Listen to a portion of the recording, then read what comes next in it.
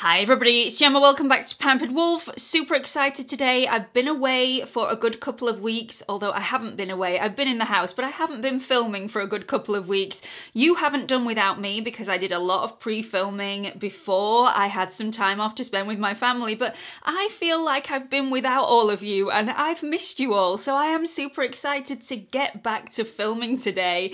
And I'm also super excited because today I am going to be applying all of the products that make me feel super flawless. Super flawless. Now, these don't have to be my ultimate favorite products, so some of the products that I apply in this video may shock you all, but a lot of my ultimate favorites are very sheer in coverage, very skin-like, and we're not doing that today. We are going to add a little bit of coverage, but still make the skin look beautiful and glowy and gorgeous and youthful and very nice. So let's crack on with it. If you are new here, hi, my name's Gemma. I upload 2 to 3 videos here on YouTube every single week, and I'm also on Instagram if you fancy checking me out over there. It's at Pampered Wolf, all lowercase, no spaces. I would really appreciate it if after this video has finished, if you've liked what you've watched, you come and join the Pampered Wolf pack by clicking on that subscribe button and also the notification bell so you don't miss any future uploads.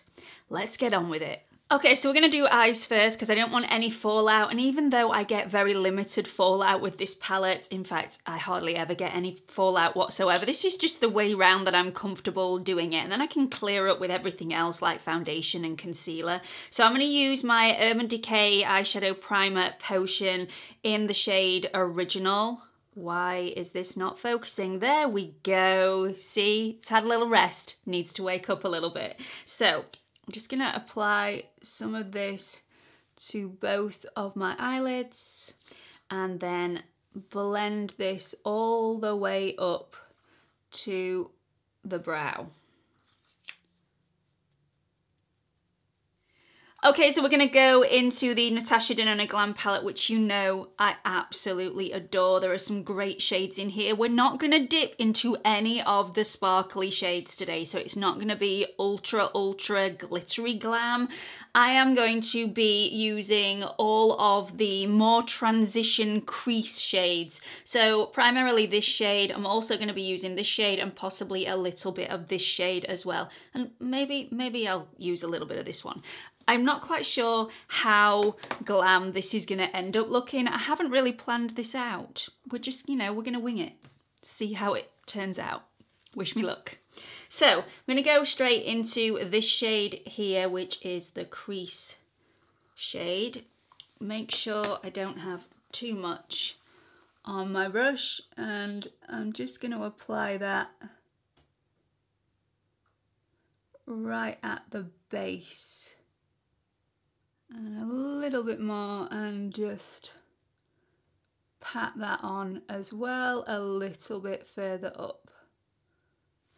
Then I'm going to take a fluffy brush. This one is my Refa 16 brush, and I'm just going to feather that out.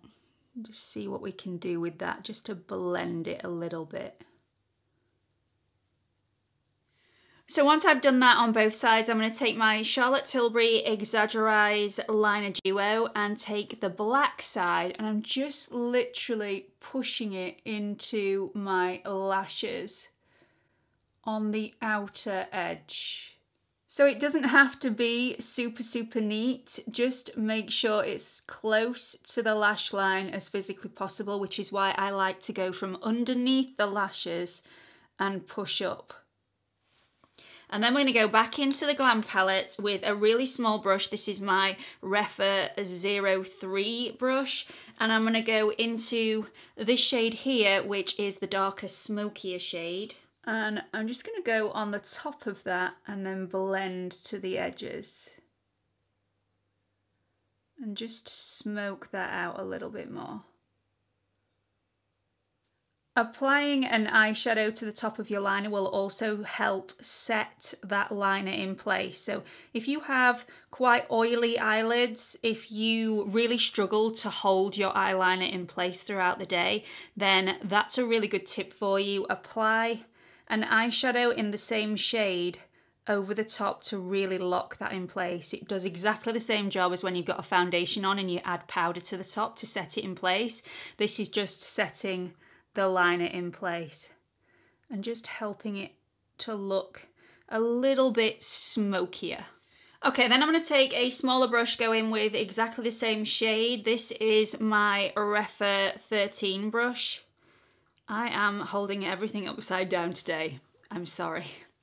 You'll have to take my word for it. It definitely is the Refa 13 brush, not the 31. Then I'm just going to add a little bit of a flick on this outer edge just to help lift the eye up over here. Just shut my eye a little bit. And then right at the end, I'm going to go into the palest transition shade, which is actually called Transition, this one here. And I'm going to go all the way around the edge and just buff everything together. And for that, I'm going to use a fluffy brush from Morphe. This is the E23 brush. So I'm just going to take a tiny bit of that and just go all the way around the edge, using small circular movements just to buff everything together. Okay, so let's move on to skin, and this is the part of this video that I'm most excited for, because if you've noticed, my skin is looking a little bit of a mess at this moment in time, and it's completely my fault. I have nobody else to blame but myself.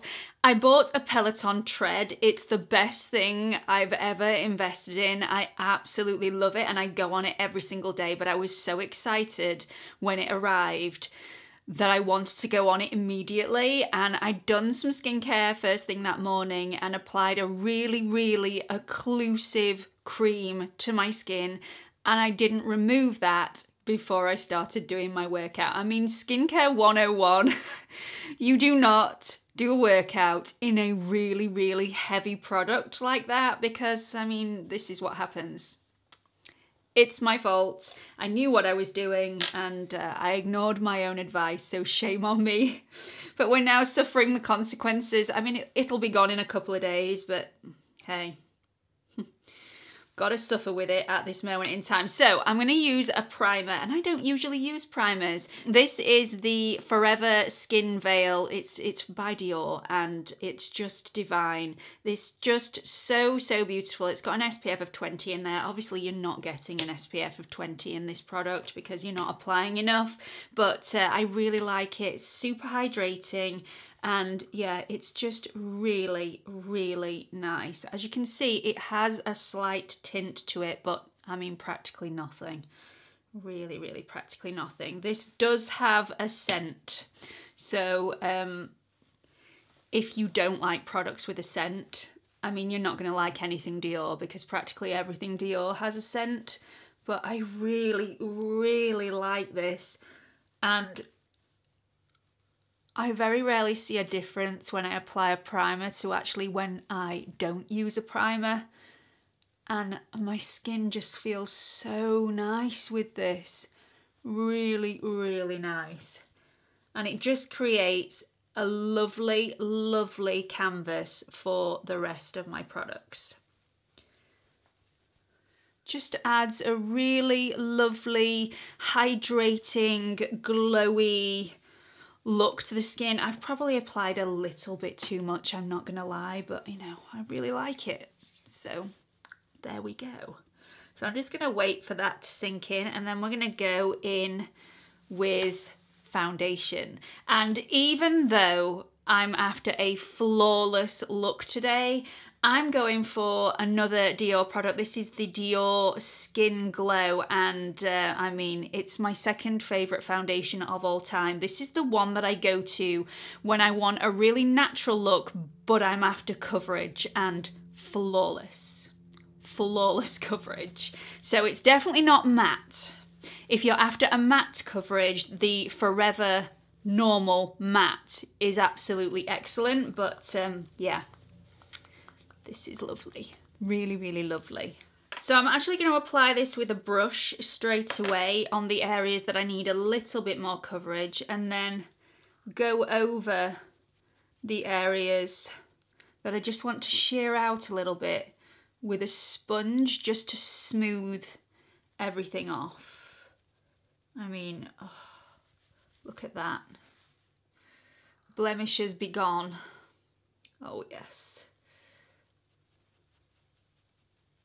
Now what I love about this foundation is that it will give a really decent amount of coverage. This isn't a full coverage foundation though. You can build it up to full coverage, but I prefer it as a medium coverage. But like I said, most of the products that I absolutely love tend to be more sheer to light coverage rather than that medium coverage. So this is one of those products that will give me a little bit more. So I'm going to take my sponge and just pad that over just to smooth everything out if I feel like I need it. To be honest, I don't feel like I need it, but I do like to take a little bit of excess off. So let's cover up my dark circles. Firstly, I'm going to go in with the Revolution Conceal and Correct in the shade Peach. This is absolutely fantastic. A lot of people have contacted me and said that they don't like this because it creases like mad. You literally need the tiniest amount and then remove any excess. So I'm just going to add 2 dots underneath. Take a concealer brush. This is my Zoeva 142 and I'm literally just applying it where I need it. I am not going all the way underneath my eyes. Just applying over the darkest areas and padding that in place. Look at the difference already in just applying it where I need it. So let's move on to concealer. I'm going to be using my favourite concealer from Pat McGrath Labs. This is the best concealer, hands down, I have ever had on my skin. Honestly, it's just absolutely amazing. It just makes me feel completely flawless because it just airbrushes everything away. So the shade that I'm going to use today is L2. This one is slightly fairer than my natural skin tone to add that brightening effect. If you're my skin shade twin and you're wanting something closer to your natural skin tone, then I would go for either L4 or L5. L4 has that slightly peachy undertone to it, so it may help cover up any dark circles if you feel you need the help with that and you don't want to add a colour corrector. That's probably the one that I'd go for. But I really love L5. L5 is more neutral. I'm going to go in with L2 today though, and I'm just putting a couple of dots there and a couple of dots at the outer edge. Once again, going in with my concealer brush and paying most attention to the areas that I need that coverage. Now you do have to work quite quickly with this, especially if you have dry under eyes. So I'm just going to pop this where I want it. Then I'm going to go in with a damp sponge and blend the rest out. Whilst I'm waiting for that to dry down, I am going to do my brows. You all know what brow product I'm going to use. This is the NYX Microbrow Pencil in the shade Ash Brown. Absolutely love it.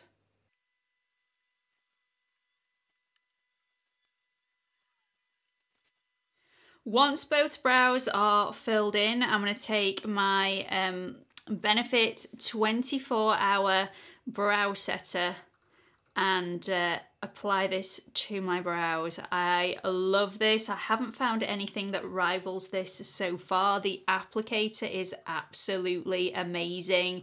The combs on the applicator allow for a really precise application, whether you want a lot of product on your brows, whether you want a small amount of product on your brows. You can really define the brows with the combs on here. It's not like a mascara wand that just lets the product go anywhere, and it's also absolutely amazing with the most amazing hold ever. Okay, so once I've done my brows, I'm going to go back under my eyes to finish off my concealer. Now that's dried down, I'm going to go straight into my Pat McGrath Labs blurring powder. This is the Skin Fetish Sublime Perfection Blurring Under Eye Powder. I'm going to go straight back in with my damp blending sponge and just press that underneath my eye where I need to set that in place.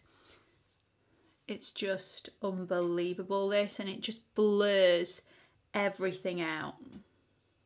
You can use this in other areas of the face to set those areas in place, and I have often done that, especially between my brows, but primarily I use this underneath my eyes.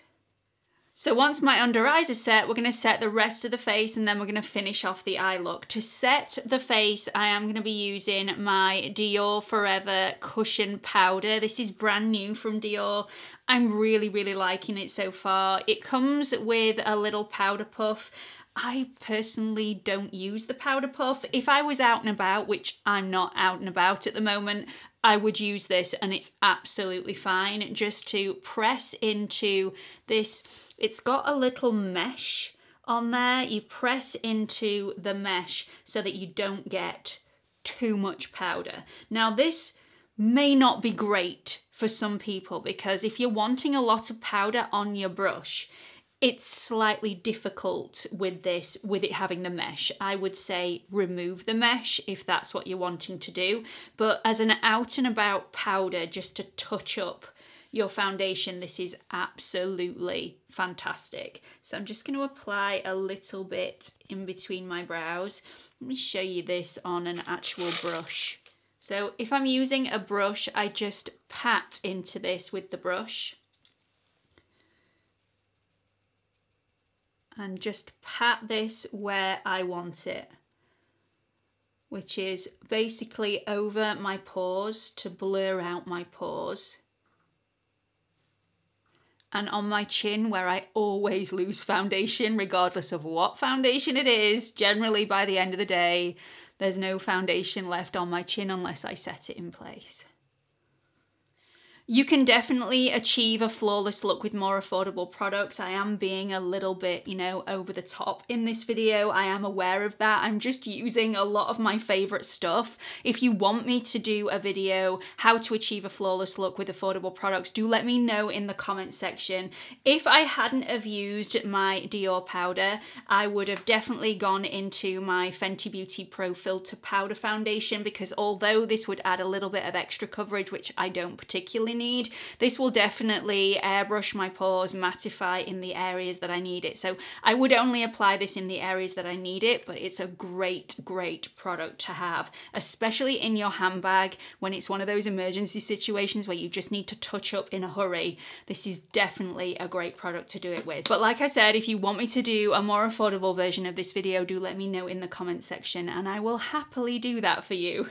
So I already feel pretty flawless, but there are a few more steps to go. So I want to finish my eye look before I go on to the rest of the face, like bronzer and blush, and then move on to lips.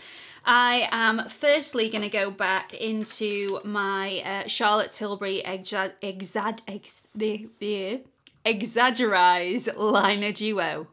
Wow, that was tough. So I'm going to go back into the black side, and once again, push that right up, right underneath the natural lashes. And then I'm actually going to do a bit of tight lining as well. I'm also going to do the upper waterline as well. So once that's done, we're going to soften this out, make it look far more smoky rather than quite harsh like it is at the moment. I'm going to go into this transition shade first, and I'm going to go into this portion in closer to the inner corner and to the center of the pupil. Then I'm going to take this crease color here, which is the first shade that we used that we've got all over the lid, and pop that all the way to the outer corner from the center of the pupil.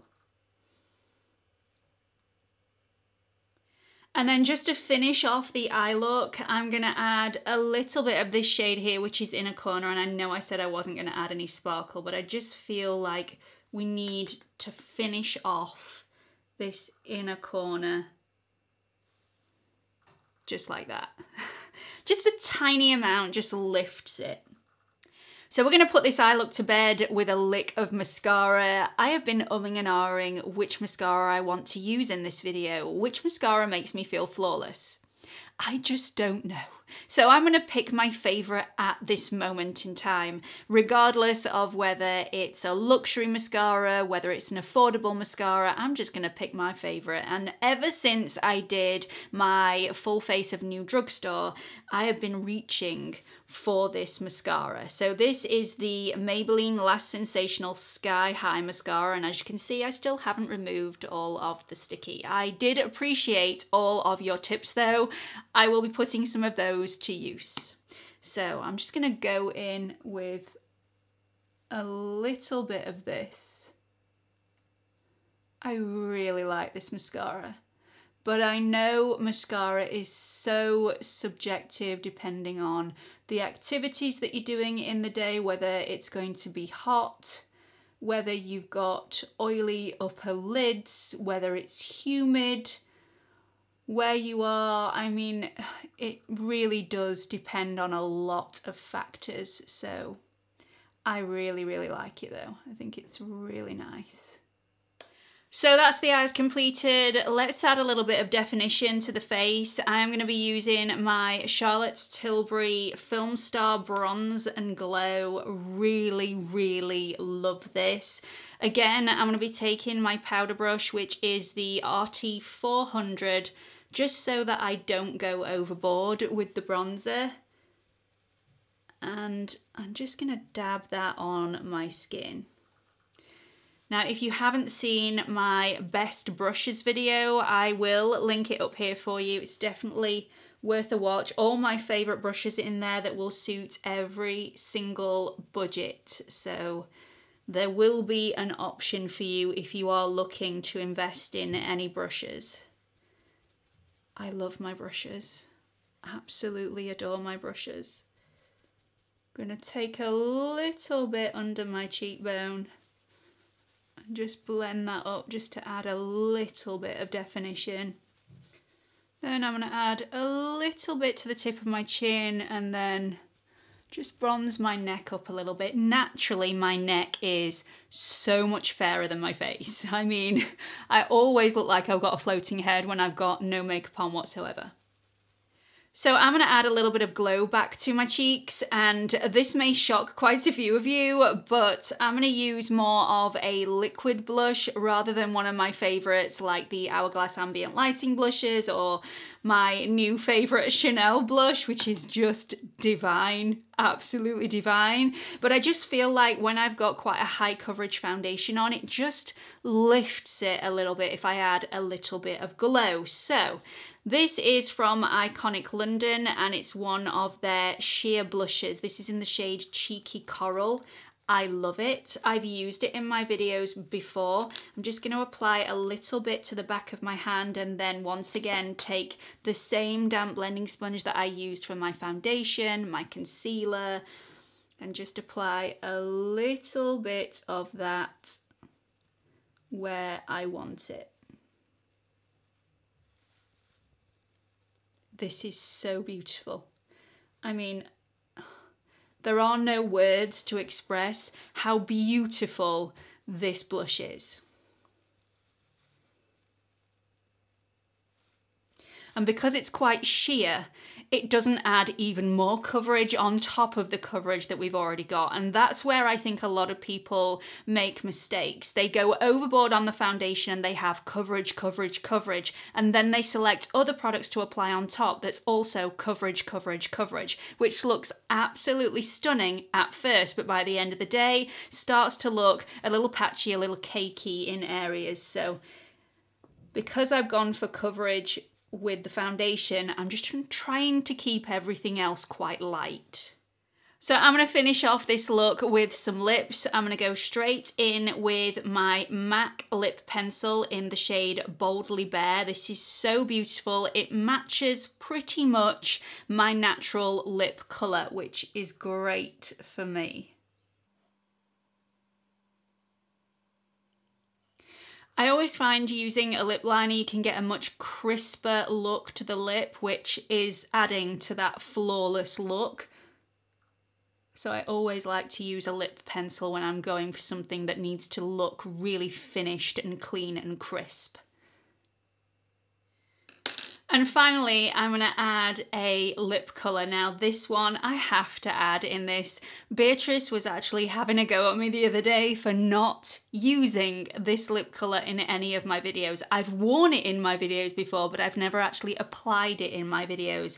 And this is from NATASHA DENONA, and it's called Beatrice. It's one of her I Need a Nude lipsticks, and this is in 31NP, named Beatrice. So here you go, Beatrice, this is for you.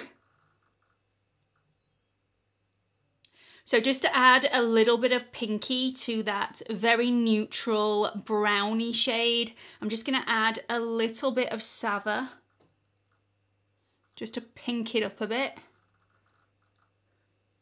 Really, really pretty. Love it. So I really hope you've enjoyed this video. I hope you've enjoyed me playing around with all of these absolutely fantastic products. Like I said, if you want me to do a more affordable version of this video, do let me know in the comment section. I will be happy to do that, because this is definitely achievable with more affordable products. These are just some of my favorite products to use to create a flawless look. And although this is far more coverage than I would usually go for, and it's a little bit more dramatic than I'd usually go for, I really like it. Let me know what you think, and hope to see you all in the next video. Bye everyone.